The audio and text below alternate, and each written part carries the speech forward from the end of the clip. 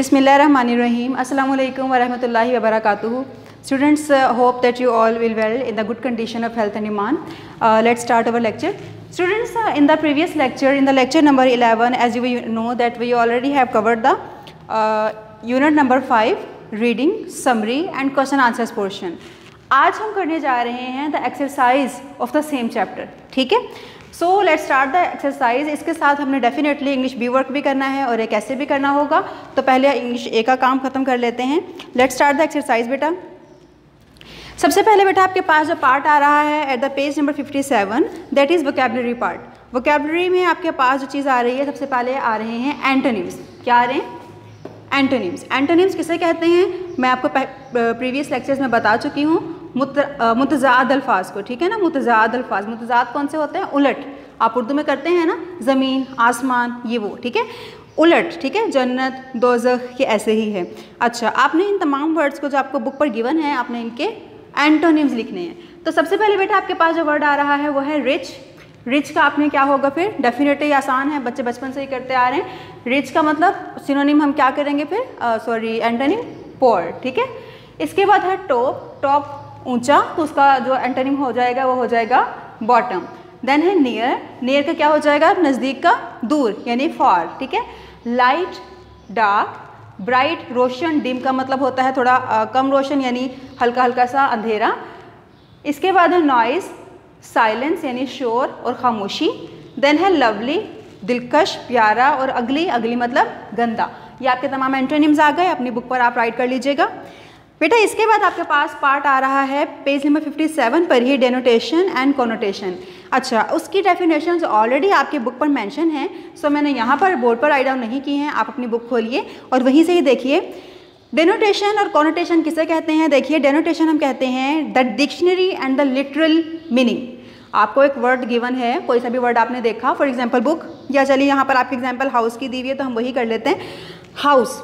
अगर अब आप डिक्शनरी में इसका मीनिंग देखेंगे, इसका मीनिंग अगर चेक करेंगे डिक्शनरी में, तो डिक्शनरी ने आपको क्या कहना है कि ये एक ऐसी जगह होती है जहाँ पर लोग रहते हैं, रेजिडेंशियल, ठीक है ना. रेजिडेंशियल, रेजिडेंस वगैरह, ऐसी जगह जहाँ पर लोग रहते हैं, ठीक है ना. इसको घर कहते हैं, इसको हाउस कहते हैं. ये आपको डिक्शनरी बता देगी, ये उसका लिटरल मीनिंग है. तो जो लिटरल मीनिंग होता है ना, यानी जो डिक्शनरी ने हमें बताया, जो लिटरल मीनिंग है, एक्चुअल मीनिंग है उसका, उसको हम कहते हैं कि ये डेनोटेशन है, ठीक है. मैं दोबारा से रिपीट कर देती हूँ. वो मीनिंग जो हमें डिक्शनरी से पता चलता है किसी भी वर्ड का, उस लिटरल मीनिंग को हम कहते हैं कि ये डेनोटेशन है, ठीक है. इसके बाद आपका आ रहा है कोनोटेशन. कोनोटेशन हम किसे कहते हैं? वो मीनिंग किसी भी वर्ड का जो हम अंडरस्टैंड करते हैं. दोबारा रिपीट कर रही हूँ, वो मीनिंग किसी भी वर्ड का जो कि हम अंडरस्टैंड करते हैं. उस हाउस वाली एग्जाम्पल को दोबारा ले लेते हैं. देखिए, हाउस को अगर हम वैसे देखते हैं डिक्शनरी में, तो उसका क्या मतलब है? A place where someone lives, जहाँ पर कोई इंसान रहता है.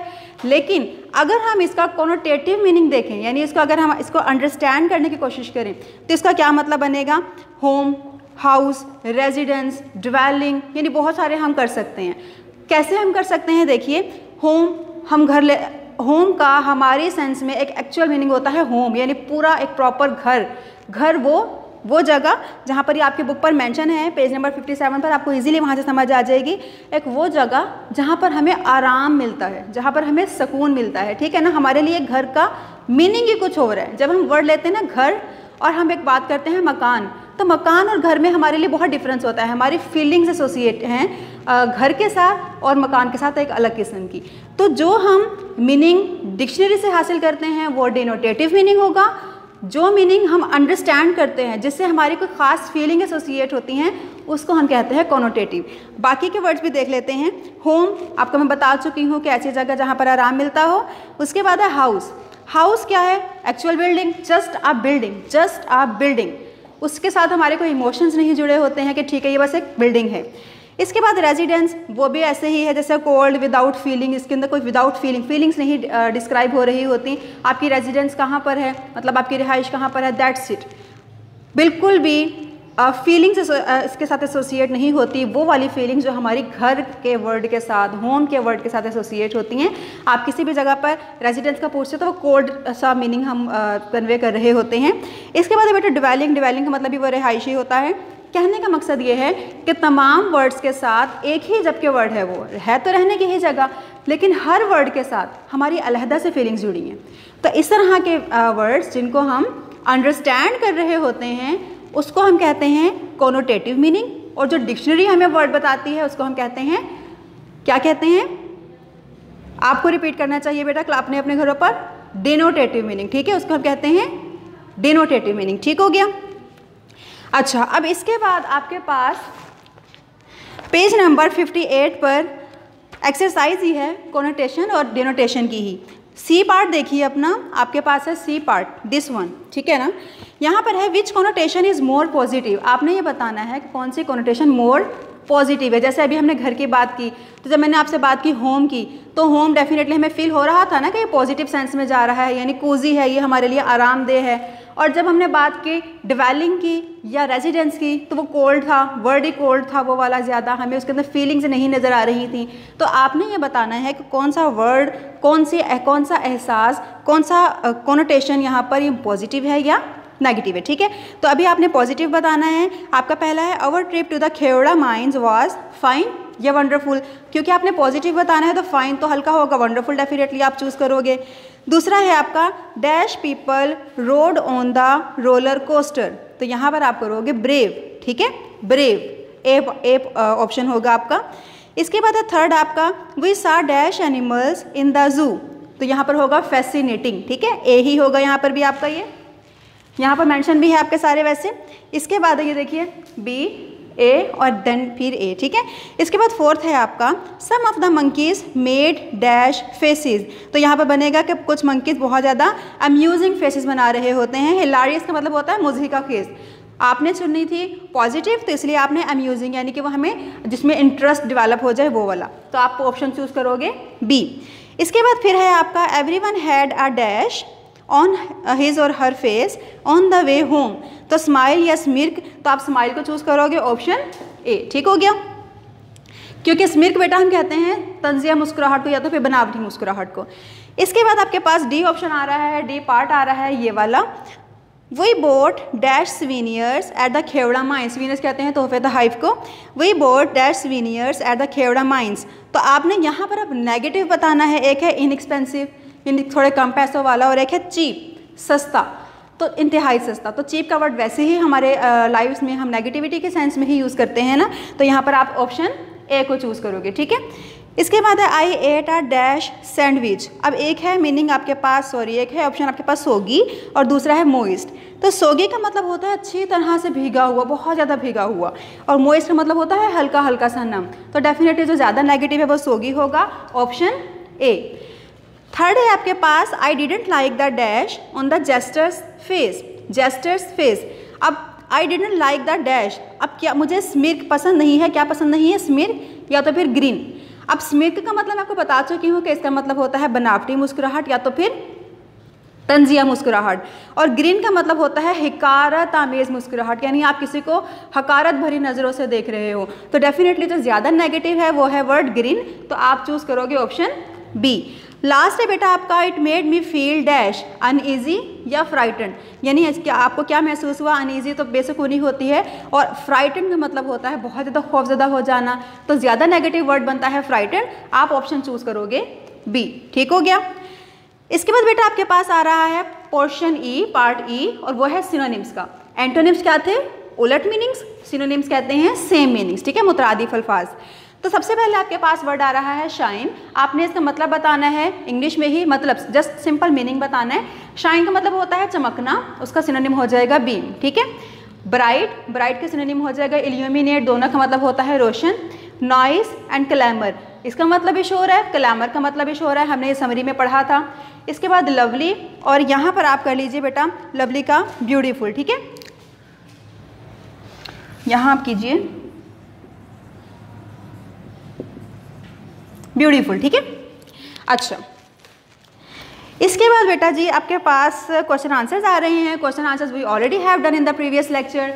And now we are going to start the grammar portion from the metaphor. ठीक है, मेटाफर किसे कहते हैं बेटा? मेटाफर आपको अगर याद हो तो हमने अपने प्रीवियस लेक्चर में एक simile, figure of speech simile किया था, और अभी जो हमने लास्ट लेक्चर किया था यानी प्रीवियस लेक्चर नंबर 11, उसमें जब मैंने आपको समरी करवाई थी तो उसमें लिखा हुआ था फिग्यूरेटिव डिवाइसेस। ठीक है ना, तो फिग्यूरेटिव डिवाइसेस मैंने आपको वहाँ भी बताया था कि मेटाफर, सिमिली, पर्सोनिफिकेशन, इमेजरी, इनको हम कहते हैं फिग्यूरेटिव डिवाइसेस।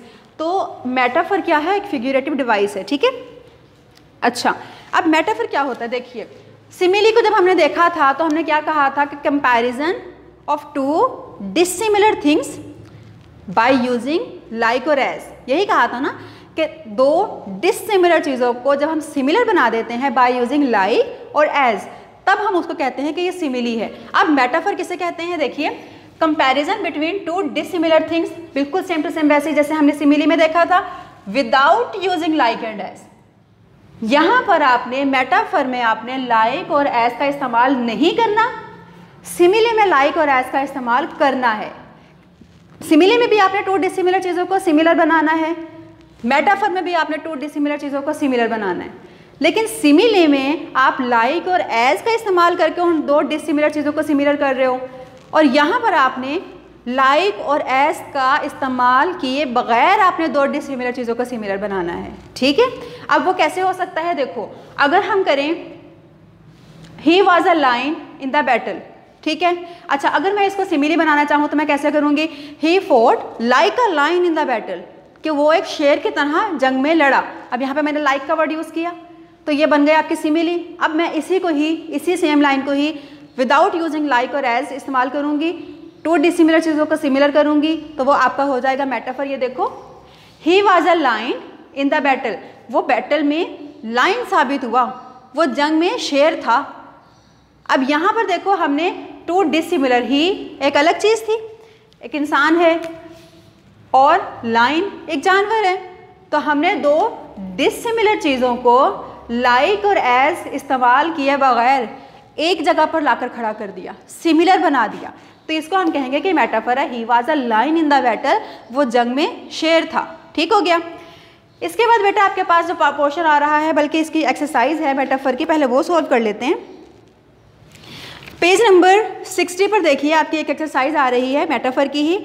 आपने मेटाफर्स को सही ऑप्शन चूज करना है, यानी कि इस मेटाफर का मतलब क्या है। सबसे पहले आपके पास है Junaid is an ox, Junaid एक बैल है। तो अब यहाँ पर बैल का क्या मतलब होगा? जुनैद एक जानवर है, डेफिनेटली ये तो नहीं होगा, तो कुछ इसका मीनिंग बनता है, देखते हैं। जुनैद इज डेफ, क्या जुनैद बहरा है? जुनैद इज वीक, क्या जुनैद कमज़ोर है? और जुनैद इज स्ट्रॉन्ग, या फिर जुनैद स्ट्रॉन्ग है। अब ऑक्स, बैल जो कि बहुत ज़्यादा स्ट्रॉन्ग होता है, बहुत ज़्यादा ताकतवर होता है, तो आपने इसको सी को टिक करना है कि जुनैद इज स्ट्रॉन्ग। सेकेंड है बेटा, Waleed is a real couch potato. The metaphor couch potato means, couch potato का मतलब होता है बहुत ज़्यादा सुस्त होना, तो आप ऑप्शन चूज करोगे वलीद इज लेजी, यानी कि बी ऑप्शन आप चूज करोगे क्योंकि वलीद सुस्त है। इसके बाद बेटा थर्ड है आपके पास, Shahid is a volcano after hearing his brother board his car without permission. तो शाहिद वॉल्केनो हो चुका था, यानी आतिशफिशा पहाड़ बन गया था, तो आप इसका मतलब करोगे कि Shahid is angry, A option. Next है आपका, Lubna is the Apple of her father's आई। लुबना अपने फादर की आंखों का तारा है, तो आप इसका करोगे ए ऑप्शन, यानी Lubna is loved by her father, यानी लुबना अपने फादर को बहुत ज़्यादा प्यारी है, बहुत ज़्यादा अजीज़ है। फिफ्थ आपका है, Maria was feeling blue after her cat was hit by a car, कि मारिया बहुत ज़्यादा अफसुर्दा थी जब उसकी कैट को कार ने हिट कर दिया। तो यहाँ पर फीलिंग ब्लू यानी अफसुर्दा होने का आप करोगे Maria was sad, it is simple, B option you will choose. इसके बाद बेटा सिक्स्थ आपके पास आ रहा है, Faraz is a joint in his class. अब जॉइंट का मतलब होता है बहुत बड़ा जिन, बहुत बड़ी जिसामत का होना, तो यहाँ पर आप करोगे फराज इज़ टॉल, ठीक है, सी ऑप्शन आप चूज़ करोगे। अच्छा बेटा इसके बाद आपके पास आ रहा है पेज नंबर 61 पर पर्सोनिफिकेशन। पर्सोनिफिकेशन आई थिंक मैं आपको पहले भी करवा चुकी हूँ शायद प्रीवियस लेक्चर्स में, यहाँ दोबारा देखिए। Human traits are given to inhuman things. Simple बात है, जब आप इंसानी ट्रेड्स को, इंसानी क्वालिटीज़ को गैर इंसानी चीज़ों को दे देते हैं ना, गैर इंसानी चीज़ों को यानी इंसानी क्वालिटीज़ उठाकर जब आप किसी बेजान चीज़ को दे देते हैं, किसी इनह्यूमन थिंग को दे देते हैं, तो उसको आप कहते हो कि ये पर्सोनिफिकेशन है। जैसे द फ्लावर्स वर फ्लटरिंग, आपने डैफोडिल्स में पढ़ा था ये 9th क्लास में। द फ्लावर्स वर फ्लटरिंग, ये sorry the flowers were dancing, fluttering भी अभी हम कर लेते हैं, वो यहाँ पर आपका आएगा एग्जाम्पल में लिखा हुआ है। The daffodils were dancing. अब डांसिंग तो एक इंसानी क्वालिटी है, डांस इंसान करते हैं, फ्लावर्स नहीं करते। लेकिन एक इंसानी क्वालिटी उठाकर जब बेजान चीज़ को दे दी गई, इन ह्यूमन थिंग को दे दी गई, तो उसको आप कहते हो कि ये पर्सोनिफिकेशन है। एग्जाम्पल देखो, आपकी ही पोइम जब भी हमने की थी रेन, उसमें से है लीव्स आर ड्रिंकिंग वाटर। अब पत्ते तो पानी नहीं पीते हैं, ठीक है ना, वो तो पानी उनके ऊपर लगता है सिर्फ, पत्ते तो पानी नहीं पीते हैं। पानी कौन पीता है? इंसान पीते हैं। तो एक ह्यूमन क्वालिटी उठाकर इन ह्यूमन थिंग को दे दी गई, लीव्स को दे दी गई, तो इसको हम कहेंगे पर्सोनिफिकेशन है, ठीक है। आपकी बुक में जो एग्जांपल लिखी हुई है flowers were fluttering and dancing in the breeze, अभी हमने यही वाली एग्जांपल की थी। तो ये होता है पर्सोनिफिकेशन, किसी इंसानी क्वालिटी को उठाकर किसी बेजान चीज़ को दे देना, ठीक हो गया। इसके बाद बेटा आपके पास आ रहा है transitive and intransitive verbs. Transitive and intransitive verbs.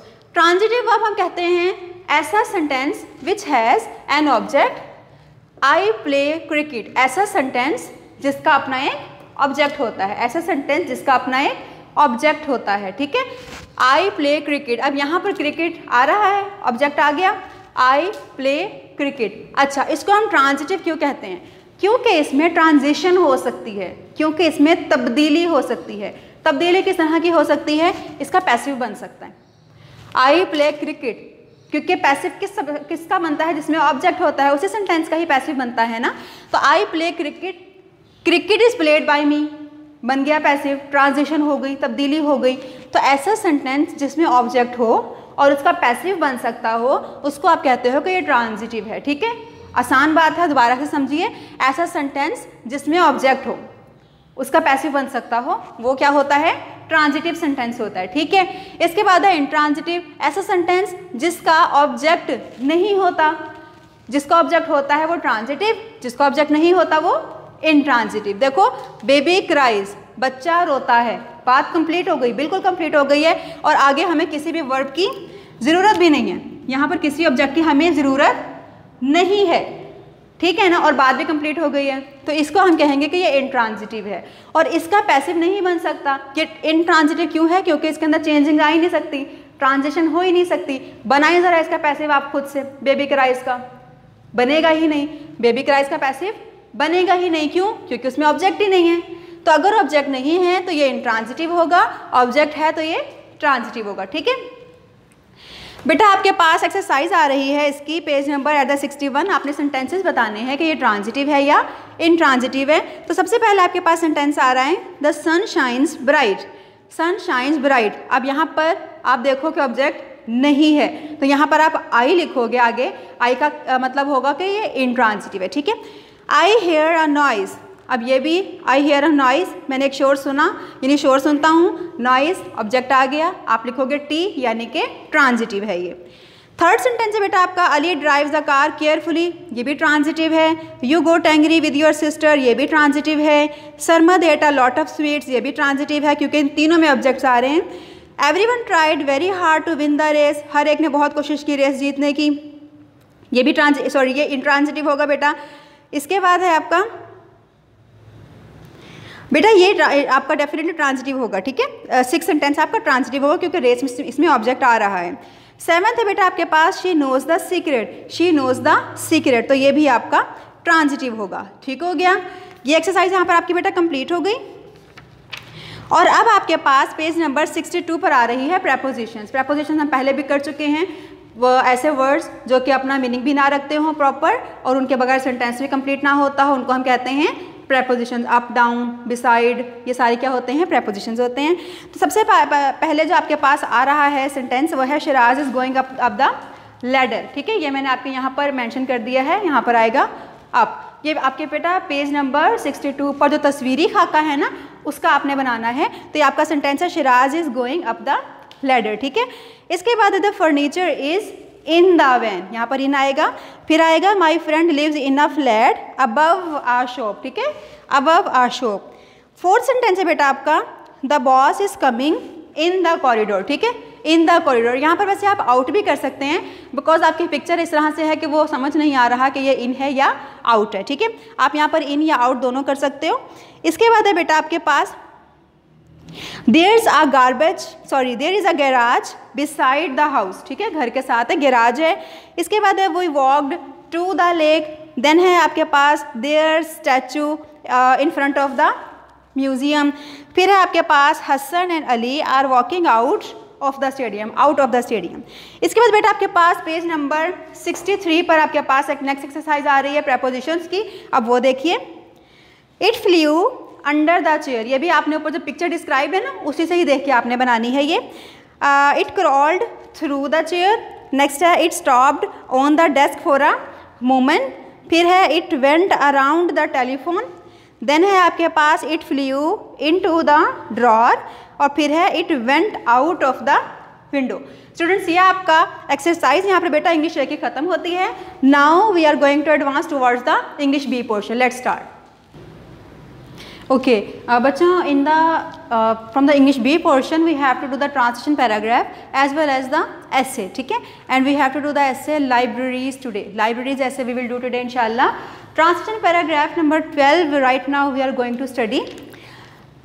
बेटा ट्रांसलेशन पैराग्राफ नंबर 12 में सबसे पहला सेंटेंस है आपका 250 साल। 250 साल मतलब 250 साल से ज़्यादा का अरसा गुजरा है।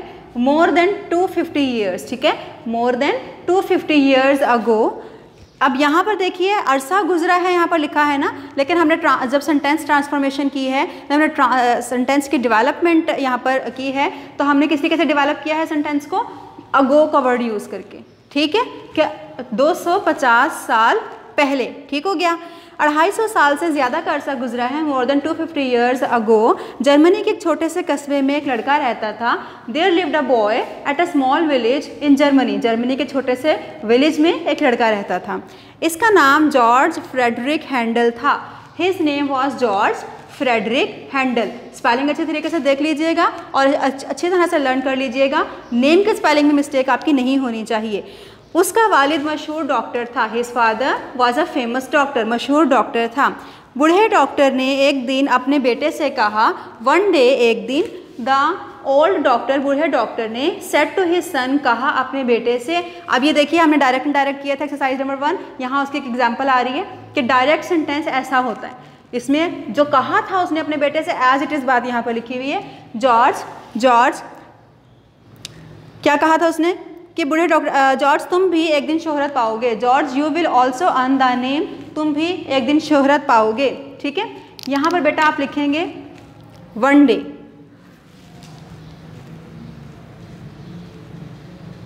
यहाँ आप लिखोगे वन डे, ठीक है। तुम भी एक दिन शोहरत पाओगे, शायद तुम भी बड़े डॉक्टर बनोगे या जज, परहैप्स शायद, यू विल तुम बनोगे, बी अ डॉक्टर एक जज बनोगे, और एक डॉक्टर बनोगे और अ जज, या तो फिर जज बनोगे। जॉर्ज ने जवाब दिया, जॉर्ज रिप्लाइड, ये देखिए दूसरी एग्जाम्पल आई है डायरेक्ट स्पीच की, मैं ना डॉक्टर बनना चाहता हूँ, I want to become neither a doctor, ना जज नॉर अ जज, ठीक है, नॉर अ जज। मैं अपनी ज़िंदगी मौसीकी के लिए वक्फ करना चाहता हूँ, I want to devote my life, मैं वक्फ करना चाहता हूँ अपनी ज़िंदगी, टू म्यूज़िक, म्यूज़िक के लिए। और वो वाकई एक दिन बड़ा मौसीकार बन गया, एंड ही रियली बिकेम, और वह वाकई बन गया, अ ग्रेट म्यूजिशियन, एक बड़ा मौसीकार, वन डे, एक दिन। बच्चों यहाँ पर आपका ख़त्म हो जाता है हमारा ये paragraph number 12। Now we have to start the essay libraries. Okay बच्चों, we are going to start now the essay libraries and libraries as such इतना ज़्यादा पेपर्स में, बोर्ड के पेपर्स में नहीं आया हुआ है, बट आपको पता है कि आप 9th के पेपर्स में अपीयर नहीं हुए थे, इस साल तो आपके पेपर्स हो ही नहीं सके थे। एनी हाउ बच्चों, ये कि बोर्ड के पेपर्स में वो कुछ भी दे सकते हैं, इंपॉर्टेंट थिंग्स भी आ सकती हैं, अनइम्पॉर्टेंट भी आ सकती हैं, सो must have to ready all the things, ठीक है ना। तो आपके पास सबसे पहले आ रहा है जो की पॉइंट्स में सबसे पहला जो आपके पास पॉइंट आ रहा है वो है व्हाट इज़ लाइब्रेरी। लाइब्रेरी किसे कहते हैं? तो आप यहाँ पर आप डेफिनेशन बताइए कि library is a proper place where everyone can find books, हर कोई वहाँ पर किताबें वो हासिल कर सकता है, that are full of knowledge, जो कि नॉलेज से भरी हुई होती हैं, ठीक है। या आप लाइब्रेरी की डेफिनेशन में इस बात को प्रोसीड करते हुए आप लिख सकते हैं, इसके बाद आप बता सकते हैं इंपॉर्टेंस ऑफ बुक्स की, किताबों की क्या अहमियत होती है हमारी ज़िंदगी में, हमारी लाइफ में बुक्स का कितना अमल दखल है।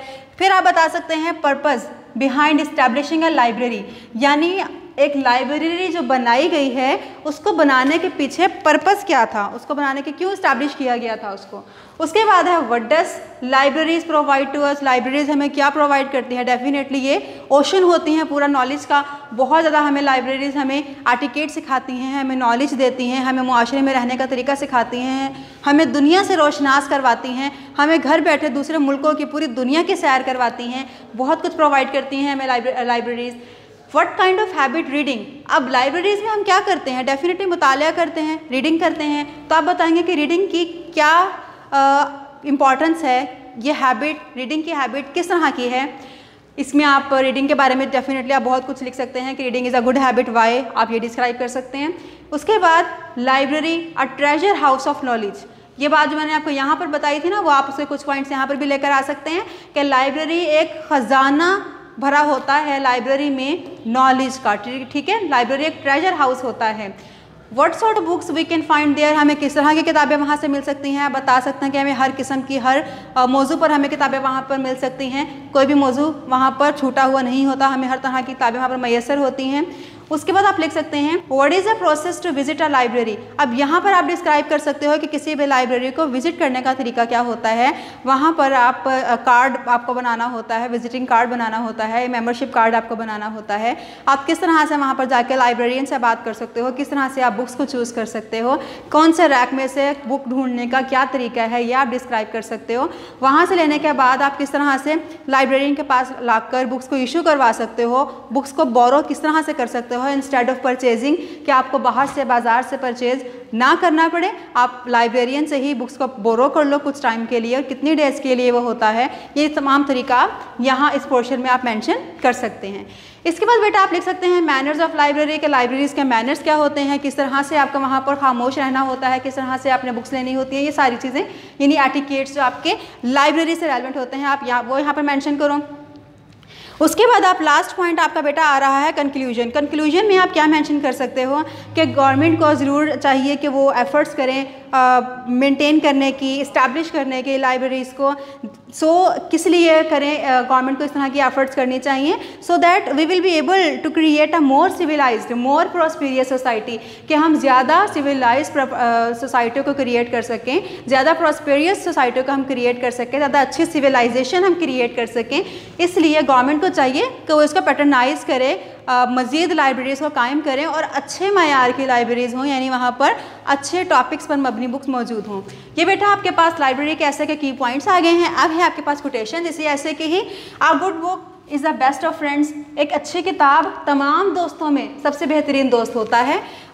Books are the window through which the soul looks out, books वो खिड़की होती है, वो विंडो होती है जिससे हमारी रूह बाहर देख सकती है, ठीक है, यानी हमारी रूह की प्यास भी, रूह की तशनगी को भी इसको ये ख़त्म करती है, हमें नॉलेज देती है कि हमारी इनर सेटिस्फेक्शन हो जाती है। The reading of all good books is like a conversation with the finest man of past centuries.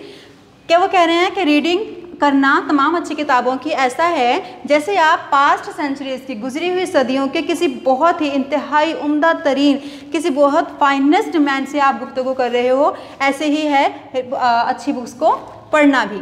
इसके बाद है nothing सिकन्स me more than a closed door of a library, कि वो कह रहे हैं कि मुझे कोई भी चीज़ इतनी ज़्यादा अफसुर्दा नहीं करती जितना कि किसी लाइब्रेरी का बंद दरवाज़ा करता है, यानी अगर लाइब्रेरी बंद हो तो मैं बहुत ज़्यादा अफसुर्दा हो जाता हूँ। इसके बाद बेटा आपके पास लास्ट कोटेशन आ रही है, मेक दाई बुक्स दाई कंपेनियंस। ये जो दाई का है ना, ये मतलब है यू, ठीक है, तुम की सेंस में बात जाती है, ओल्ड इंग्लिश है ये। मेक दाई बुक्स दाई कंपेनियंस, अपनी किताबों को अपना दोस्त बनाओ, ठीक है, अपने साथी बनाओ, अपने किताबों को अपना साथी बनाओ। ओके बेटा, आज का लेक्चर हमारा यहाँ पर तमाम होता है। होप सो कि आपको समझ आया होगा। अपने नोट्स बनाइए, लाइब्रेरी कैसे खुद से राइट डाउन कीजिए, अपने तमाम नोट्स बनाने के बाद उनको लाजमी लर्न कीजिए। इंशाल्लाह नेक्स्ट लेक्चर में हम अपना नेक्स्ट चैप्टर स्टार्ट करेंगे। थैंक यू, अल्लाह हाफिज़।